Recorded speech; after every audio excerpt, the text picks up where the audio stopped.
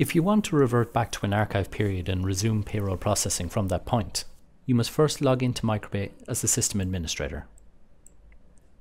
At the login window, enter the username admin. Then enter the administrator password. The default password is pass unless you've changed it. Click OK.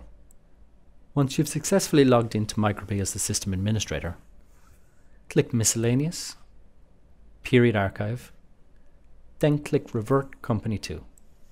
Select the payroll in question. Then select the period that you want to revert back to. Click Revert. You can now log back into the payroll in question. Once you've logged back into the payroll that you've reverted, check the following options at the bottom of the window.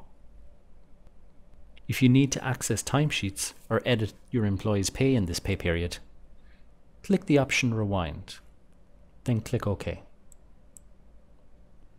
You can now access the time and pay options and reprocess your payroll back up to date.